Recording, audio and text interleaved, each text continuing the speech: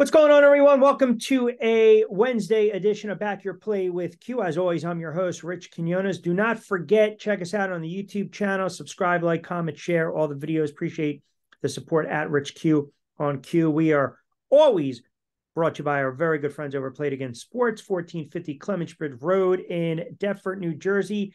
Tell them that when you go in the store and you get the gear, when you're looking to get best dollar, best bang for the buck, the hockey equipment, the soccer equipment, the cleats, the weights, the golf drivers, you name it, tell them you heard it right here. BYP with Q.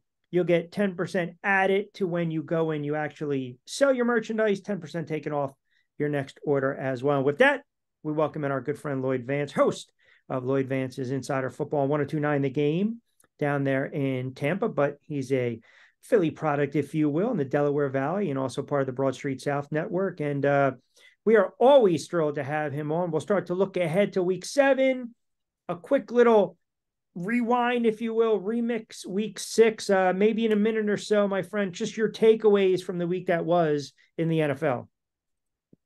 It was crazy, man. I called it Surprise Sunday. It was who saw all these situations coming? The Cleveland Browns. We talked about on Friday, you and I. We looked at the lines and everything, and these teams were heavy underdogs at home. And the home teams ended up being 10-15 last week, and a couple of them stepped up, particularly Cleveland, which was a total shocker. Them knocking the Niners from the ranks unbeaten.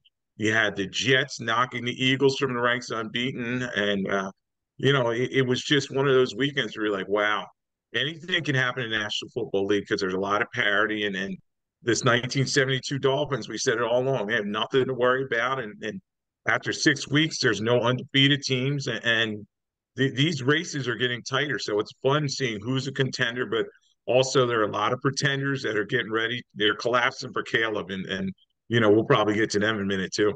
Yeah, I think you're also going to see from a betting standpoint, you'll look at some of these teams that typically play tight, tough for about a half or so for in live game betting. Then all of a sudden, second half, they kind of falter. But teams like Arizona, teams like the Giants covered the spread. They had a chance to win that game. Some bad plays down the stretch. A lot of hankies, a lot of flags across the league. It is what it is. But got to start with, so in our backyard, the Eagles, I thought, lost a bad game to the Jets. I actually, believe it or not, liked the Jets in that game when I was doing my predictions late in the weekend. I went with the Jets. I just thought the defense was going to keep them in the game. Everyone was getting all bent out of shape because the Eagles allowed them to score. I mean, when you're the Jets and your offense can't muster any type of or generate any offense of touchdowns, you take the points when you get it. Jalen Hurts did not play particularly well. Line a little shaky. Lane Johnson banged up. Little surprised they made the move for Julio Jones. I guess it's because maybe Devontae Smith is dealing with a hamstring injury. So if that's the case, you want to add a little more depth. But I believe this team is showing some leaks right now and some cracks in the armor. And I didn't like the play calling. I didn't like the way Jalen Hurts played. He's allowed to have a bad game here and there. But defensively, when the Jets came out, it's almost like a blueprint on how to beat the Philadelphia Eagles. You don't want them to beat you over the top. You want to basically collapse and shut down the run a little bit. Quarterback, as I alluded to, made too many mistakes, very uncharacteristic, some of the mistakes that Jalen Hurts made. You look at this Philadelphia Eagles squad right now, they got games come up against Buffalo, Miami Sunday night, Kansas City, Dallas. It's not going to get easy now, and they were able to kind of stat pad to get to 5-1 heading into Sunday night against Miami. I see some things I don't like from this Eagle squad. Was that loss against the Jets just a blimp, a bump in the road, or was it alarming to you? Yeah, I was talking with my guests on Monday about this, and it's a situation where I think the Eagles, quite frankly, look past the New York Jets. They figured, okay, no Sauce Gardner, no DJ Reed, and they didn't have their starting corners, and they were like, we can attack them vertically and put this game away and play Eagle style football, which is get a big lead and then allow that defensive line to pin their ears back and then get some pressure on the quarterback. And then Zach Wilson, you just figured, okay, he's going to make mistakes in this game. He 100%. did not have any interceptions. no turnovers, and he just kept, he's very efficient in this game, and Wilson had his catches in it, and you did hit the particular thing on the head, Q. Uh, Jalen Hurts did not play well in this game. Actually, last week I gave him the lackey for week 6 because he had those 3 interceptions. I think he trusts his receivers a little too much. He's throwing the football into double, triple coverage, and he's kind of throwing it up there, figuring that AJ Brown's going to come down with it. And they forced the pass way too much in this one. You can pin it on Hurts. You can pin it on Sirianni. Brian Johnson, who a lot of people are saying, is he doing a good enough job at the offensive coordinator? There were a lot of mistakes in this game. You talked about the injuries, particularly when they lost Lane Johnson, they were done. And Jack Driscoll, they should not put him out there because he's going to be a deficiency for them. And then we talked all along about that secondary that's beat up for the Philadelphia Eagles. They've allowed 11 touchdown passes, which is they're in the bottom third of the league in terms of pass defense. They're allowing way too many yards, and Wilson looked comfortable back there. Yes, he was sacked 6 times. They got pressure on him, but he did a nice job. But you tip your cap to the Jets who go into their bye, but the Eagles, that's a game later on, Q, that they may look at and say, you know what, we could have won this one, and we needed that W because you talked about that big stretch coming up. Yeah, and listen, I think maybe you can live with a loss at a conference, but 4 turnovers and they only scored 14 points. You're not going to win many games on a Sunday. San Francisco, I think a little blimp. We know with the injuries with McCaffrey and Deebo Samuel. Washington, they play the Giants. I think the Giants actually bounced back this week, and I like the defensive effort I saw. And, everyone looked at that game the other night, and Taylor gave them a little juice, a little spark. It was really Saquon Barkley. Taylor played well up until late. And then, of course, the blunder where for some inexplicable reason, you lose 3 points. You have an opportunity. Again, you still got to figure out a way to get in the end zone. You had those 3 points maybe late. You kick a field goal and win it. But the bottom line is that offense has been stagnant. It's been brutal. Don't know if Jones is going to go. I still like them getting 3 at home against Washington, that now all of a sudden you're starting to see their offensive line show some chinks in the armory here. And then the Dallas Cowboys, I like the Chargers in that game, even though both coaches have head scratching moves. And look, we've hammered Dak Prescott, right? He made the plays when he needed to make the plays. And Dallas fans are just funny, man. You get waxed against the 49ers, we don't hear from you. You beat the Chargers, who are so inconsistent that can't close. I think 7 losses spanning back to last year, 3 points or less. Now, all of a sudden, people think the Dallas Cowboys are going to be in the NFC Championship. Let's just pump the brakes a little bit. So, out of those teams I just mentioned, and then Detroit Lions, I think the Lions, for my money right now, might be the most complete team playing the best football in the NFC. I'm not necessarily going to say when it's all said and done, even though I pick them to represent the NFC, as you know, in the Super Bowl, I'm not going to sit there and say they can go on the road and beat Philly and or San Francisco.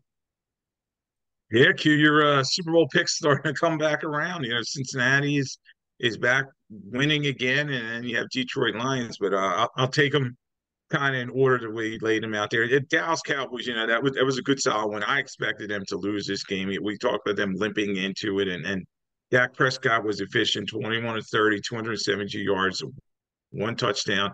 He had no interception, which has been his Achilles heel. And then he ran the football, which we have not seen in quite a while. He had 7 rushes for 40 yards, and he had that big touchdown on that read option that kind of broke that game open. So he was able to find CeeDee Lamb in this game, and then they were able to have Micah Parsons have that big closer for them. So that sack for them, and then Stephon Gilmore stepping up in terms of that big interception to shut the door. And the Chargers, once again, are the Chargers. Brandon Staley, he cannot win these close games. And Q, the clock is ticking on him. I think it's a matter of time before the end of the season, and then the Chargers kind of move on from him. I was thinking about you all during that Giants game. It was interesting to watch because you think, all right, Tyrod Taylor, on the road, and it's just a tough spot, and the Giants were very beat up, as we know, going into that game. But they gave the Bills all they could handle in this one, and their defense stepped up to the challenge. Josh Allen was very frustrated. I know he got all the digs for 10 catches for 100 yards, but the Bills still cannot run the ball with any effectiveness, and that's going to be their Achilles heel when they get to the playoffs and later on down the road. But good quality game, and I actually thought with not getting those points at the half, but they had their chance that last untimed down, and Waller goes up and gets it. And Q, to be honest with you, I thought there was a penalty It there, was. and I they don't have a probably should problem. have called it. I don't have a problem with the play call, right? Because the thinking is if Saquon couldn't get a yard before, but Taylor's got to understand in that situation, come on, man, you can't run the football. That's Pee Wee Pop Warner football. You know that. No timeouts, end of the half. It's just it's inexplicable, and they left 3 on the board. But again, they can't get in the end zone. And Saquon, I give them credit. They stuck to the run, and he broke a couple long runs and had about 75 plus in the second half. Offensive line, Justin Pugh with the line of all lines with the introductions, straight off the couch. They signed him. It's still a banged up line. I just think that defensive effort, if they do that against Washington, I would like to see Jones under center. I know he practiced today, but no contact hasn't been cleared, as opposed to Taylor. I think they can win the game. I still think they can win the game with Taylor if they run the football with Saquon, but you have so many weapons that they're just not getting the ball to, and it's just going to be their bugaboo this year. That's why they're not a good football team. Look, we've talked about it, right? You mentioned the Chargers. I mean, here's a scenario for you, not to kind of flip-flop, but the Patriots are bad. I mean, they're in tank mode. They're going to lose a lot of games. Look, can you foresee a scenario where Robert Kraft gives Belichick an out, and you're looking at a team in Washington that has a defense and new ownership and Bieniemy? Maybe you're looking at a team in the Chargers that has a franchise quarterback and has some weapons, right? Even though you probably want to get Belichick out of the AFC and into the NFC. There might be an opportunity where if it just goes south and the hoodie decides, it's come full circle here. I'm done. I'm going to go on to another team. Those are a couple of scenarios you would think. Q, and I've been kicking this around as well because he may leave on his own terms, but it may be him and Robert Kraft having that conversation saying, look, man, it's time for us to part ways. Yes, you were very good for this organization, but you're just not going to get those 29 wins that you covet to Ted Shula here because this roster is so devoid. And we know he's the general manager there, basically. And he's picked all the players, and there's just nothing there. So just build anew and let him go someplace. And it will not be a surprise, as you said, another one of these teams, another one of those owners that's desperate to make a splash, whether it's the Chargers, I'll throw the Bears in there. I'll give you You another said team. Washington with Joshua Harris. All these situations, they would give Belichick the keys to the kingdom because of his reputation. I mean, you look at what happened with Andy Reid. He left the Eagles in shambles, and then what was it? He had about 4 days off, and then the Chiefs brought him right in, and he steps in with a good quarterback, and he's ready to roll. So, let's say it's the Bears. The Bears they're going to probably have 2 top 5 picks, maybe in the first overall pick. So, that's a situation where he could step right in, hit the ground running, and then start building that roster in his image, and then go from there. But yeah, I definitely see Q. I think at this point the Patriots are pretty much done, and they might as well just start Malik Cunningham and then start not tanking, but just start moving, turning the page because that's where they're at right now. So I'll give you one that, and I'll give credit to the prop who joins me when we do our lines, mentioned as a dark horse team. Let's say, once again, the Dallas Cowboys get bounced. Dak struggles, McCarthy struggles. Jerry Jones went this route with Parcells after Parcells won 2 with the Giants, obviously went to the Jets, and then later on with the Cowboys. Him, Belichick, same lineage, same tree, same personality. They went to control. Here you go, Jerry. Open up the checkbook. Boom. You got a defense. Maybe you got another year or 2 with Dak. How about the hoodie? And again, this is pure speculation, but can you envision a scenario where Jerry Jones really wants to make a splash. He's not getting any younger. He wants that pedigree, right? What does Belichick bring? He's bringing a lot of these in the trophy case, right? So all of a sudden, boom, Jerry Jones opened the checkbook. I'll leave you alone. I like to kind of, hover and troll a little bit on the sidelines, but do what you need to do because I understand your resume and body of work and what you're bringing to the table. And here you go. Boom. Yeah, Q, that would be really interesting because we know Mike McCarthy is on a hot seat, and this team, they got a much needed win. They're 4-2. They're behind the Eagles by one game, but I still see the Eagles winning the NFC East, and then they probably have to go on a road as a wild card team, and we usually know how that goes for Dallas in the playoffs, and it'll be another ugly ending. And I think this is McCarthy's third season, and Jones probably say enough's enough, and he coveted Sean Payton. We know Payton's locked in with the Broncos.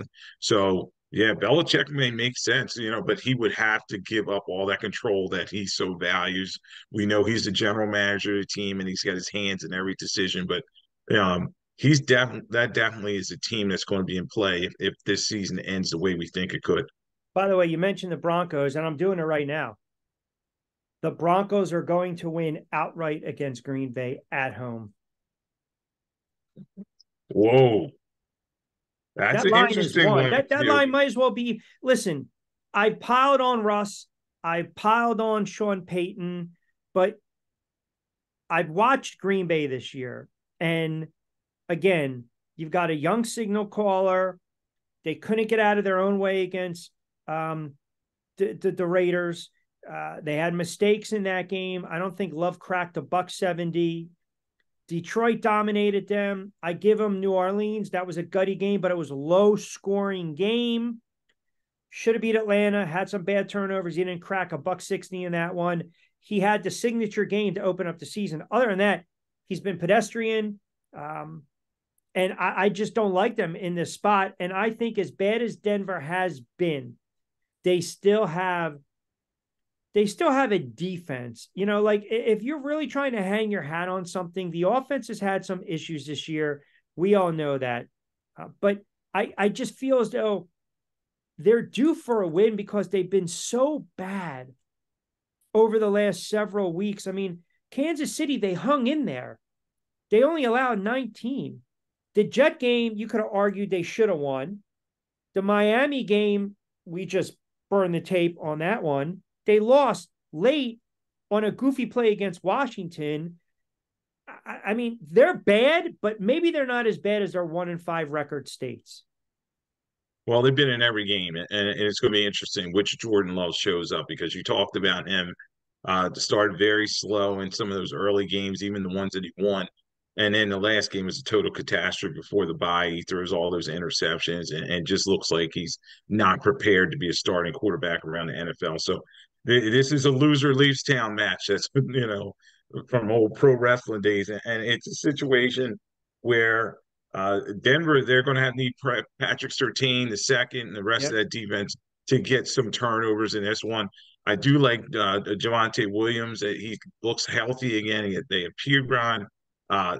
Russ, he's got to cut down on his turnovers as well and continue running the football to move the chains. But the Packers defense is one that, other than Rashawn Gary, you have a lot of no-namers there, and he could move the football against him. So this is going to be an interesting one. I've been kind of back and forth on this game. I probably will go with Green Bay, though, in this one, because I just think, as we've talked about all along, I just think this is one of those seasons for the Broncos. What could go wrong has gone wrong, and Peyton and Russ are going to probably break up at the end of the year. But yeah, that's going to be a fun game to watch. So definitely, I'm definitely going to keep my eye on that one. The Bills are laying 8.5. They're on the road. The Chiefs are home laying 5.5. I mean, that's a good tease opportunity, but typically what happens with those home dogs, 5+ or more, it's usually a blowout game. I just bring it up just as, I guess, just some bookmarking, if you will, with some of these lines. The Cleveland defense has played better. The Colts have issues now with their quarterback. Now, I'm wondering too, Richardson, I mean, that's is this buyer's remorse now if you're the Indianapolis Colts? Well, we talked about all those design runs. He was top three in design runs. He was taking all those hits, and Richardson's a very athletic quarterback, but he's got to learn to protect himself out there. And you don't want to have him end up kind of like Andrew Luck was, just very beat up, and he's just not going to be able to perform at a high level. So I think he's going to be a good young quarterback, but definitely Shane Steichen's like, oh man, definitely we should probably That's a have looked right at some shoulder. other people. Yeah, so hopefully he comes back healthy. Yeah. Obviously, Gardner Minshew is not a week in, week out starter. They thought, okay, he can come in and do some things, but last week he looked very bad. What they need to do is they've re-signed Jonathan Taylor. He really hasn't done much. I know Zach Moss was out there, but they need to get Jonathan Taylor going and then allow that defense with DeForest Buckner and the rest of those guys to get going. I'm concerned because of the style of play. He takes a lot of hits. He's been hurt on 3 separate occasions, banged up Yeah, this year. Now the ACL joint. I'm sorry, the shoulder he had a joint. concussion, he had an ankle, and then now the shoulder Yes, injury, which now he the just had shoulders. surgery. That yeah. So I mean, now you're talking about all right. Um, I don't know, man. I mean, I'm looking at this as stepping back. They're 3-3. I don't know how the hell that happened, but they got Right. Cleveland, right? I mean, that's a good coaching job. Cleveland, New Orleans, Carolina, New England. I think Minshew can go out and probably they can beat Cleveland. Cleveland's got quarterback issues right now. I don't know if Watson's going to be available. New Orleans, okay. Carolina is a bad football team. New England stinks. I mean, this team can arguably be 5-3, and now we're starting to talk our 5-4 going to Tampa Bay, which could be a winnable game too. That's a hell of a coaching job, knowing that you just lost your rookie quarterback. But the injuries to me, first year, banged up, now out for the season, it's just a little alarming to me. That's all. Yeah, and this team's going to be in the mix because let's not forget the AFC South is very winnable. Nobody seems to be running away with it. The Jags are in the lead right now, but even Trevor Lawrence is a little banged up. They're not sure he's going to play this week, Titans and stink. and, and it's pretty wide open. So if they can steal a game here or there, yeah, they could probably win that bad division. And let's not forget 7 teams make the playoffs, and we'll see how it goes from there. And that's why a lot of people are asking me now about with the trade deadline coming up. Do you think teams will make some bigger trades? But I just don't see it as almost every team's still kind of in contention at this point. There's 9 teams that are 3-3. Yeah, it's a really good point. Trade deadline in another week or so. Uh, Kansas City picked up Hardman from the Jets. I mean, that was a $4 million bust. He goes back to Kansas City. We saw that the Eagles, not a trade, but signed Julio Jones just as backup, right? It almost reminds me when Herman Moore had a cup of coffee with the Giants. Remember that? Yeah, and the Eagles are famous for this. I think they had Carlos Carson in back in the day. They had Mark Duper finish his career with them. James Mark Lofton, Bavaro, all these. Henry Ellard, right? Yes, Bavaro. Yes, I forgot about that one. Irving You get these Fryer had older some good guys, years. and maybe Fryer definitely came there and had a good end of his career there, but he actually left there and kept playing. So, the Eagles are trying to get lightning, but I'll see what they have. We know Julio in the past, he hasn't been the same guy since he left Atlanta Falcons. But if they can have him run some intermediate routes and help move the chains and keep things going, I think he'll be all right. But the But main thing is AJ Brown cannot be double covered because that's been killing the Eagles. by the way, that's a great pull. Me saying Herman Moore, who appeared in one game for the Giants. Yeah, I remember that. I kind of remember them. They're like they're going to throw the fade to Herman here. Can he get it done? Like the old days, and he did not get up there the way like he used to get that fade. And No, I think it may even been an interception. they could have used him in that. Well, I guess they couldn't have used him in that playoff game. That's the year they choked against San Francisco, but that's kind of weird. He, one game, one target, and yeah, 3 yards. So there you have it. So this Miami game against the Eagles, I know people think Philly's going to bounce back. I know everyone's looking at Miami. It's a tough spot to go in against the Philadelphia Eagles defensively. I like the Dolphins. I think you can win with Tua. and that offense that's averaging about 30 plus. The Eagles are averaging over 450 something odd yards of offense. You would suspect it's going to be a high scoring affair. But do you believe the Dolphins are built to make a deep run in the playoffs? Because typically we've seen historically, there have been a couple teams and situations where greatest show on turf, right? They were scoring 30, 35, 40, 41. But when they needed to make a play defensively and when they needed to score big time in the Super Bowl, they got it against Tennessee, but they weren't putting up 35 in that game. Point being, come playoff time, and you look at Miami and you look at the running backs that can throw out there, it just reminds me of the NBA when defenses, you ratchet it up and the game's not as wide open on the floor, half court offense, here we go, now try to score. Miami Dolphins.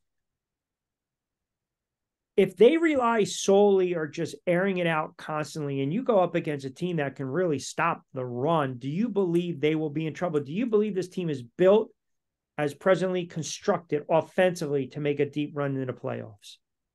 So when you look at them, they're averaging 37 points a game, and everybody's talking about could they set the record of scoring 700 points in a season? And I kind of agree with you. At every point in the season, whether it's a championship one or a deep playoff run, a team's got to ball their fist up and have a physical game where they run the football, play good defense, and then protect the football. And you wonder, can Miami do this? I guess over the next couple of weeks, we'll kind of find out.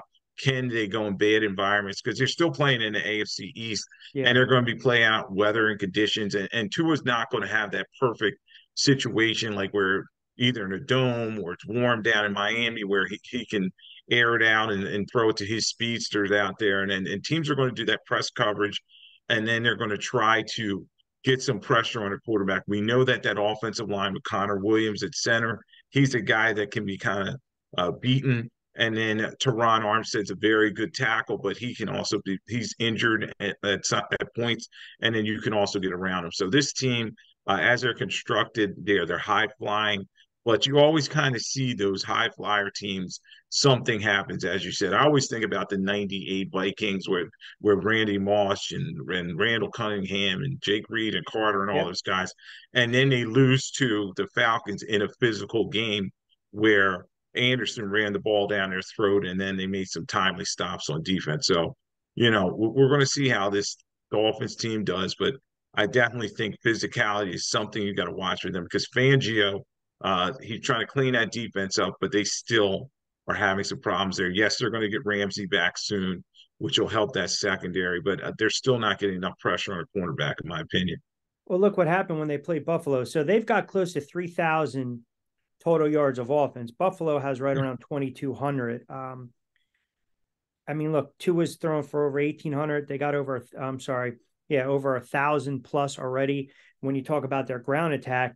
But the Chargers, New England, Denver, the first test Buffalo, they lost by 28. The Giants hung in there. Carolina, they waxed. I think we're going to look at Miami come Monday and either say, man, they are legit, or you get physical with them and you shut them down and make them a one-dimensional team, they're going to be in trouble because that's what the Philadelphia Eagles, they can do that. They can stack the box. We know about the depth. They can get to the quarterback. That's why Tua gets rid of the ball so fast. So it's going to be interesting. You mentioned the Eagles and their secondary issues against those wide receivers and those speedsters with Miami. On the surface, you might look at this game and say, man, it's going to be high scoring. If you're the Philadelphia Eagles, I don't believe you want to get in a track meet with Miami. And conversely, if you're Miami, the last thing you want is to have Tua drop back to pass 45 plus times in a game. Like they're going to have to establish the run against a very good run defense. Yeah, and we know Mostert is good on the outside in terms of his big long runs and everything. I don't think a Chen's playing, and he's the same way. They guys want to get outside, but you have to have those tough physical runs up the middle of that defense, and that's the Eagles' strength in terms of their defensive line. I think they're going to get Jalen Carter back in this game. They got Jordan Davis in there, and they're thumpers, and then Kobe Dean is playing as well. It's a linebacker position. They got him back, and he's going to be in there as well. So they're going to, as you said, they're going to try to stop the run first, and then in terms of Hill and Waddle, they're going to try to give them a little cushion and try to make sure they're keeping them in front of them. That's the main thing. But I think can the Eagles get the pressure with Reddick and the rest of those guys on the defensive line, and that'll allow Tua not to feel comfortable back there. How about Detroit 5-1, taking on Baltimore 4-2? This is a tough game for Detroit. I think Baltimore is going to be able to kind of flex the muscle. They're at home. It's a 1:00 kickoff. Baltimore is laying 3. I believe this number will sit and stay at a soft 3. We don't have to worry about the hook right now. So we're talking about a home favorite laying the field goal. I think this is the game too. When you look at Detroit, we're going to come in on Monday or Tuesday and say, hey man, this team's got a little grit and moxie. Now, granted, they're 5-1. They're playing really good football. No one can dispute that. They set the tone for their season, opening up the season on the road against Kansas City on a Thursday night and beating them. So we know they can score. We know they can pass. We know they can run the football. I thought that was a nice win against Tampa Bay because everyone was starting to drink the Tampa Bay Bucks, the creamsicle juice there with Baker, and they held them to 6. I don't know if that's going to be the same story against Baltimore, but I'll say this. We praised Detroit's offense. We crushed their defense. Their defense is not bad. I mean, they held Kansas City to 20, Atlanta to 6, Tampa Bay to 6, and then they waxed Carolina, who had a couple late touchdowns to get to 24, but they also scored 42. So what's your thoughts on this game? Yeah, Q, this is a prove-it game, and Detroit they've had a couple opponents that they should have beaten, they did, and they've been taking care of business now. The key thing with Detroit is their health, especially at the running back position. I don't think Montgomery's going to play in this game. Craig Reynolds may have to carry the rock for them, and we'll see how he does. But they have that very big offensive line in front of him, and they'll try to go play action with them. And they have Williams back now. He hit that big play down the field against Tampa Bay. He's a real speedster. And if they can get him for some big plays, the Ravens are interesting because they went over London, was a kind of get right game. Still too many field goals in my opinion, but that defense is very good. They're number 1 in scoring defense. They're stopping teams. So if they can get pressure on Goff, which I think they will, I think the Ravens will win this one. And Lamar Jackson still needs some help from those receivers, particularly Odell Beckham. Zay Flowers was playing very well in his rookie season, though. Yeah, I like this game. I like this matchup. I don't think I'm going to bet this game. I mean, I'm looking at the Colts game, and believe it or not, even with a backup, I like the Colts. I already told you I like Denver. I like the Giants. I mean, I might kind of parlay those 3 and then maybe throw another team in there. I'm steering clear of the Chargers. I'm probably going to steer clear of the Dolphins. Even that 49ers game, right? I mean, again, we're waiting for the other shoe to drop. Purdy did not play well. The Niners did not play well, whether they overlooked Cleveland.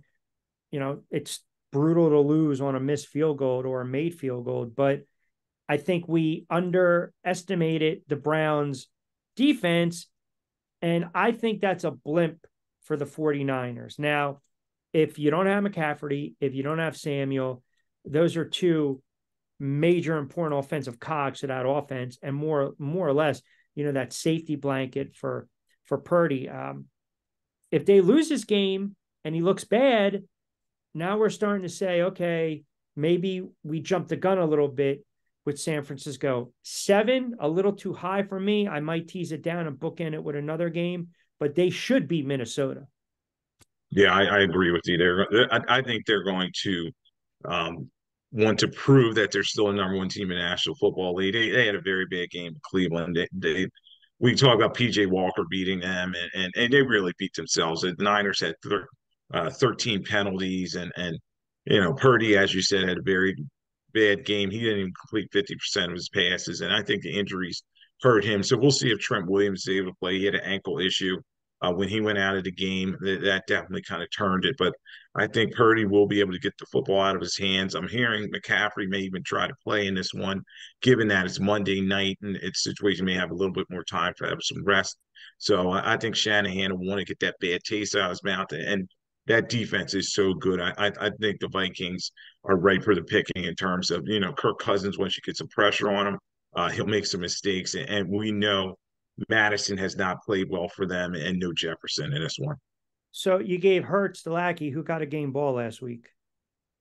I gave it to Tua. Tua was just, I know it was against Carolina, but once again, he's just pinpoint, and he's just getting the football down the field. And Tyreek Hill, Tyreek Hill is just so explosive. That's going to be a really interesting matchup with that one. Like you said, I probably wouldn't bet that one, them against the Eagles, but it's definitely a game we want to watch, and two quality teams out there with two offenses that can put up some points. And how about the commish sitting in office for another 2 years? I love Commissioner Roger Goodell. His contract will run through 2027. So the NFL's compensation committee updated team ownership at Wednesday's league meeting to inform everyone of the agreement. So here we go. Served in the position since 2006. Love him, loathe him, hate him. He's done one thing. He's made the owners even more rich than they already are. And that's why he's their mouthpiece. He's their guy. He goes out front, he takes the bullets. Yes, he's getting over $50 million a year, I think, in salary. And then, he's doing his job. They're very happy with him. He's growing the game. NFL, I know the numbers are almost at an all-time high, and then they're playing games over in England. They're going to Germany for two more games, and the game is just extremely popular. And kudos to him. He does a great job. But I always cringe though, Q, on draft night when these guys are hugging all over him. No, no, Do you don't know need to. what, or can you guesstimate what Roger Goodell's career earnings are? And I think it may be almost $200 million. Times that by 3. Oh my goodness. It's It's crazy. Pete Rozelle somewhere is saying, "Oh rolling, man, couldn't I rolling, get that?" rolling. He grew the game more than anybody. He talked about what a great commissioner he was, and then everybody talks about how bad Tagliabue was. But Goodell has done a good Well, job in terms of just partnering. but I also think you get help from Jacksonville's billionaire owner to expand to London and expand, Germany and London, those games. And you mentioned Rozelle. Without him, there's no merger. History always say that Rozelle will be always remembered as the greatest commissioner in NFL history, in my Six, opinion. So, 600, and 600. Goodell's done a great job with as the caretaker of the game. He made sure there was peace in terms of labor agreement a couple of years ago, and getting the TV contracts. But as you said, he is firmly on the side of management, and he'll always make sure he does what Kraft wants him to do, and Jerry Jones and all those other powerful owners. Yeah. And look, here, it's all about money, right? So he's, would you say he's arguably the most famous, not impactful, but the most famous commissioner in NFL history? I mean, how can you not? That's interesting. I mean, yes, I probably say at this point in terms of the age of social media and the number of TV sets and everything and that, but Pete Rozelle was just such an icon. You always just remember the merger. He brought the AFL and the NFL together, Changed the game. and then he changed everything in terms of TV contracts and Monday Night Football and all the innovations that he was part of. So, I'm always going to say a Rozelle guy, and uh, he he did a good thing partnering with Art Shell when he did. They always seemed to get along with the NFLPA. Yeah, there was a couple hiccups here and there. 82 and 87, there was a strike. But that's also what Goodell has done very well. He's made sure the product has been out there. And then, there's been some innovations in the game. I also think he likes scoring a little too much. They favor the offenses way too much. One of the other things coming out of me in Q is they're talking about outlawing this hip tackle or whatever, and what are these guys going to do? You get a DB who's trying to take down, let's say, a big old tight end or something. Changing How's he supposed everything. to tackle? Look at some of the roughing the passer calls. I mean, the Giants game Oh, awful this was week. ridiculous. Like, Awful. I understand player safety, but the sport is a violent, vicious sport. And you mentioned Roselle, and I agree with you. You're talking about AFL, NFL World Championship game. Hello, that's the friggin' Super Bowl, right? So Yes. without it, you think about the Super Bowl just being like a cute little game back in the day, and then the Jets and the Colts in Super Bowl III, and Namath with the upset and 16-7, and here you go. And then 10 years later, 15 years, now it is a spectacle, right? It is a spectacle. The one issue I've always had, and I maintain with Goodell, and I understand the company, man, because you're not going to piss where you're eating. We know that. And nor should you in that regard, especially when you're making $50 million a year, $5, 50,000, 5,000, maybe you're pissing a little bit where you eat, but be that as it may, which is still a lot of money, be that as it may, they, for so many years, would turn a blind eye to the fact that they were already in bed with sports betting and gambling. Once you open up the door to move a team to Vegas, you have to, and I hate to say it like this, you can't be a little pregnant. So you just can't. So the last time I checked, either you are or you aren't, right? What is it, turn pink or blue? I don't know. You guys have to educate me on that. You family guys have to educate me. You married men there. But the last time I checked from the commercial, it's either the plus or the minus. So the point being, Goodell can sit there and go like this all they want. But I think, and he's kind of already admitted, yeah, we are in bed, but it took so long. And you realize how much money is being spent and gambled on sports betting. It's like, just admit it, man. Like, stop trying to hide it. And I also don't like how they handle certain players when it comes to certain suspensions. I just, it rubs me the wrong way. And it's almost like you're picking and choosing, kind of like what they do in the offseason when they're trying to fix some of these rules. It's like, let's just pick and choose who are these rules going to benefit more. And to your point, they want the offenses. It attracts the eyeballs. It attracts the fantasy geeks, and it attracts the bettors as well. So that's my only kind of soapbox Yeah, moment. and with gambling too, you knew they had to do it. They wanted that money. They knew that the gambling and fantasy football, that was something that they said, oh, we don't want to be part of. But then they started seeing the numbers coming in the door. Of You know course. what I mean? And then they're partnering with everybody. The NFL is all about partnerships, corporate, and all that. And that's what the Super Bowl is all about. It's all corporate people going to the Super Bowl and paying them back at the end of the season, and he's definitely on the side of let's keep the revenue streams going. And now they're going to all the streaming, you know what I mean? Prime and Peacock, and they're putting the games all over the place so they get more eyeballs on it, get more advertising. And I'm with you though, in terms sometimes the discipline. I thought it was good that they kind of said they're going to use a arbitrator at this point, because I remember he was like hang 'em high Roger at a certain point. He was deciding on the fate of everybody, and then he was backing up on stuff after giving an indefinite suspension and a lot of unrelated stuff.